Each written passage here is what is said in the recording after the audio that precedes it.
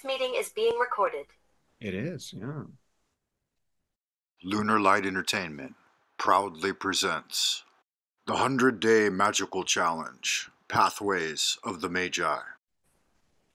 Greetings and salutations, wizards, warriors, wanderers, and wayfarers alike. Welcome to the Frank Monday channel.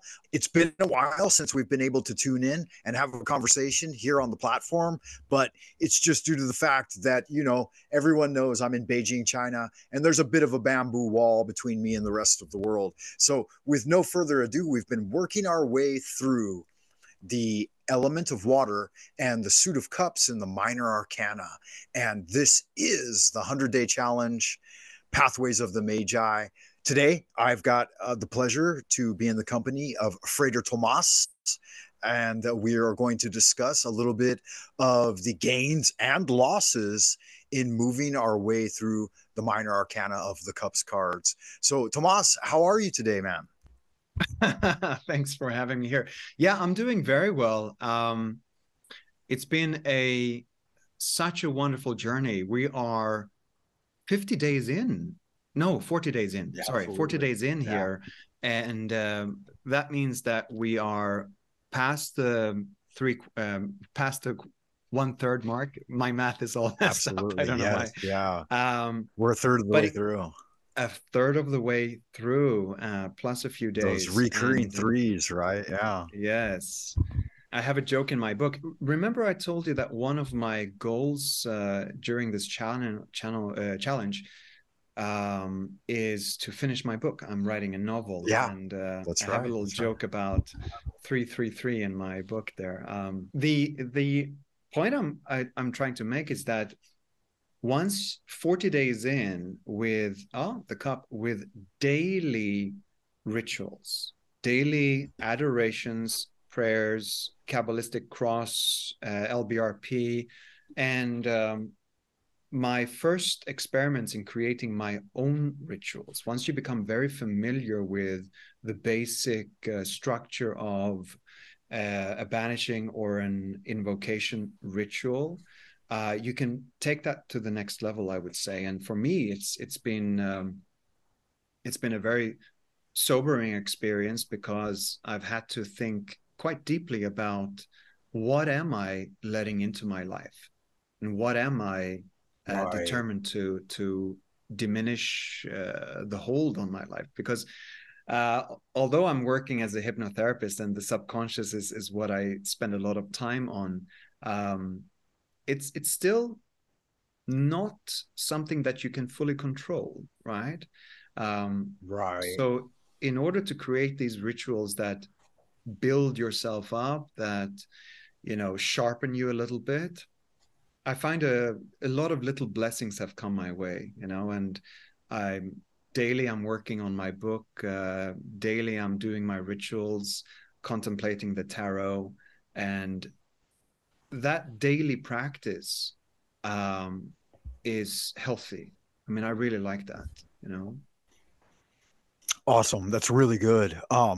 One of the things I've noticed is, since we've shift our focus to the emotional level, and we're contemplating the cups minor arcana, as it were, I've realized on more than one level, like, my own insecurities and fears. And I've really had to take a look and think, well, try to look to origins, like, why am I feeling that way? And one of the things I've battled with throughout my life really is depression and ennui and some angst in the world, right? Like the idea that the world is conspiring against me, right? It's intentionally setting up bottlenecks and obstacles. And some of these obstacles I've overcome. Like, there's definitely gains and losses. Like, I make a step forward and then I get pushed 3 steps back. And when that happens, I get on my guard, and, I'm ready to fight. And so overcoming my own emotional instability and my tendency to use gallows humor to address some of the more just insurmountable obstacles in life. For one example, in today's world scene. There are many conflicts going on, and one of them Mm. specifically relates to mm, I don't know, in some sense, my own gene pool, right? Like people will look at me and they've directly asked me, "Are you one of the enemy?" And I'm like, "Yeah, of course I am." You know, I'm what am I supposed to say? Am I to deny God in the face of a challenge? And it's like, well, recently we've generated a lot of anti-devil sentiment, and it's like, well, if you're wearing the horns of the devil, then you may become a target of our focus. And it's like, well, you know, that's neither here nor there. That does not matter. What truly matters is that I give forth a positive effort at all times and climb the ladder, you know, and go through whatever challenge may be in front of me without letting myself slip back into that ennui. Like I woke up this morning, I was experiencing a great deal of fear and loathing that I had brought out of dreamland. And I thought, well, why is that?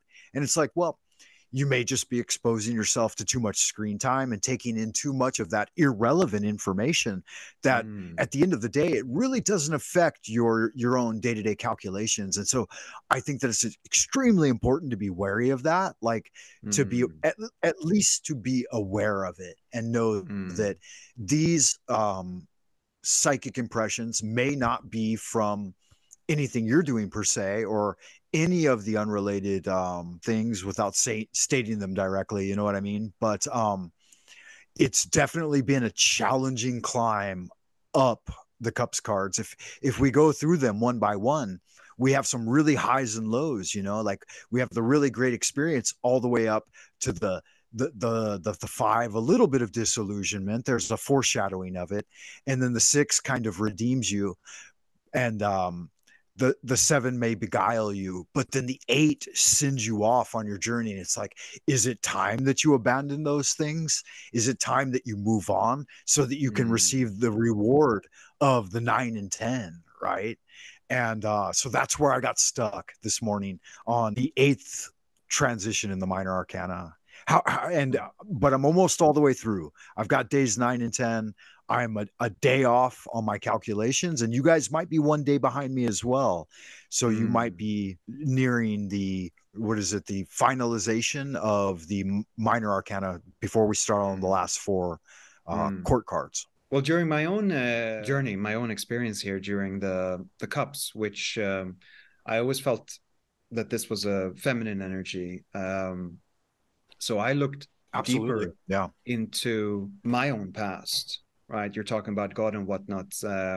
I've spent a lot of time studying old Norse mythology. I'm Swedish, so Viking blood and all of that. So in terms of the invocations that I've been doing, I've included Freya.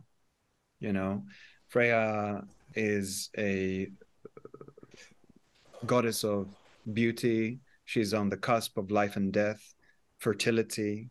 So she is earth and wet and fertility and beauty. A powerful figure. And in my own invocation rituals, as I'm talking about creating your own rituals, she's now a central figure in that. And that has calmed the waters a little bit for me, because if I'm looking at where I'm going with these rituals and how I'm creating them, they need to resonate deep within. It's not just formality. It's about feeling where your center is. It's about if you cannot overcome the influences that are coming your way, can you do a little bit of spiritual aikido, maybe, right? The whole idea of redirecting those energies and maybe flow with them for a while to see where you're going with it. Right, Mm. right. The only problem I see with that is like, yeah, making a deeper communion with the higher archetypes, whatever pantheon that may be, right? And if it's a constant barrage, right, like we've seen recently, like an unrelenting barrage, then that becomes a little bit of a greater challenge. And when that happens, I think, I don't know, the answer is just level up, right? And remember love, right? It's very easy to live too much in your own head, perhaps during any sort of ritual or any sort of magical endeavor, because it becomes a very subjective and a very personal journey. But at the same time, if you are shaping your own journey and you're shaping the world according to these wishes that you have, I think remembering love is very, very important. Let a bit of sunshine into your heart, right? Absolutely. Well said, man. And at the same time, like bringing in the reference of the connection between the universal response to what we're generating. If we take a step back from the screen time and from all of the propaganda that's being that we're under assault by, in no finer terms, then we realize that that is an echo point. They're using I'm not going to say there, but it's important to not be a servitor of this message that's coming out and then just reflecting its frequency, propensity, amplitude back into the universal structure. We need to cut it off at ourselves, right? Master Nihua Ching once told me, he said that some people in the Freudian school said that it was very cathartic to release the emotions occasionally, like, pound on the table and yell your head off or whatever. He said, no, I don't think so. He said, you need to cut off this tendency and redirect that energy to higher spiritual pursuits. Right. So I think in the greater sense, he's absolutely correct in that. It's one of the axioms of Chinese esoteric mysticism that we cut off the unnecessary reflection of this endless human opinion that's coming at us, right? Yeah. Some people are on the left side of the fence, some people are on the right side of the fence. It's like, walk the middle path. And I'm not saying be a fence sitter, but what I'm saying is learn to balance, mitigate, oscillate, and synthesize these energies. And in bringing it back against to the self, it's like the more selfish you become, essentially, it's like, how can I perfect my life and be of greater service to humanity? I think the more selfless you become, in fact, somehow. So you do need to protect your energy from those who might attack it, but at the same time you need to give forth that love that you had mentioned, and that becomes the frequency of light, and that generates the peace. I remember one of the axioms that you had presented to me when I first met you was love, light, and peace, and I thought, wow, that's such a quintessential expression of how the method works, right? The focus, the mission, and then the reward. It's volantia, decreeism, and possism encoded by other words.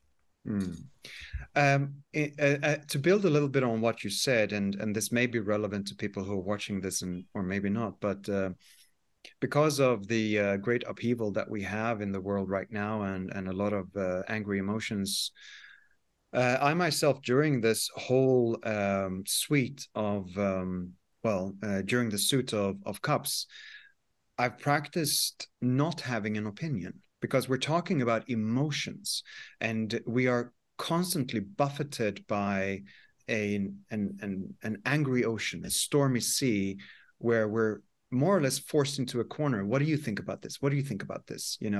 Are you going to follow this? Are you listening to these people? The so-called thought leaders, and all of the interviews with people who are very upset. And because that, I felt, was completely detracting from the work that we are doing and the challenge that we are undertaking right now, I decided to simply not have an opinion. And the idea is, for me, the basis of that is, how can I possibly have an opinion that I don't know enough about? I have to create an opinion and hold on to that opinion. Well, that creates a rigidity of mind. And the rigidity is not my own. It is imposed on me. So I opted out. And the opting out is that there's so much information floating around, and I don't have access to all of it. So why would I have an opinion when I'm not an expert? Well said, well said. And I would reiterate George Washington's famous quote. He said, it's a matter of intelligence that you would defer your ultimate judgment if there's more data to be gained. And it's very succinct. And he's basically saying what you just said, that you should defer from making your ultimate irrevocable, I mean, two adjectives there, ultimate irrevocable decision if there's more data to be gained. And we've always got an endless inflowing stream of data. And some may argue that this would put you in a state of abeyance where you would become indecisive, but I disagree. I think that it's a matter of wisdom that we back away from the endless stream of static, as it were, and focus on what's at hand for me. Isn't it that in partaking in the 100-day challenge, we've set up goals in advance, and it's like all of these other things arising are, like you said, a stormy sea of endless buffeting your mind and challenging you. You know, do you have the resolution to keep the magician's will or intention, the magical method, as it were, firmly rooted within you? And can you make it through to the end? We're nearly halfway there, right? We're quickly approaching the halfway mark, and we've almost finished. We're more than 3/4 of the way through the minor arcana, and we're just at the 3/4 mark. And so we've only got a short jaunt to the end of the challenge. And I think it's wonderful that you mentioned that. Thank you for joining me on the 100-day magical challenge, Pathways of the Magi. Please like and subscribe, and I'll see you in the abodes of the future at Astra.